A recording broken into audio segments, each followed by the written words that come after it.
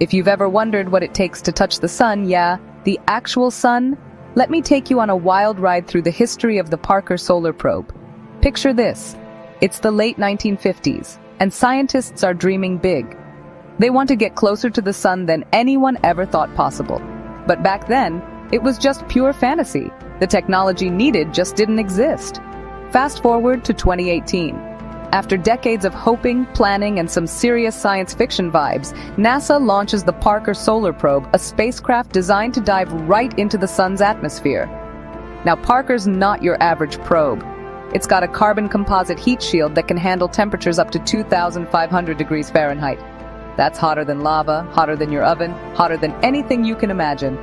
But here's the cool part. Just behind that shield, the probe is chillin' at room temperature. Engineering magic, right? The mission?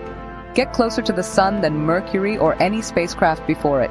And it's not just about bragging rights. The Parker probe is helping us unlock the mysteries of solar winds, space weather, and why the sun's corona is actually hotter than its surface. Yeah, that blows my mind too. And here's a fun fact. Parker is the fastest human-made object ever. At its peak, it'll zip around the sun at over 430,000 miles per hour.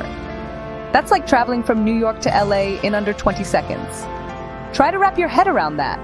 So next time you feel the sunlight on your face, remember, there's a tiny spacecraft out there braving the ultimate heat, just so we can understand our star a little better. That's the Parker Solar Probe. Science fiction turns science fact. How cool is that?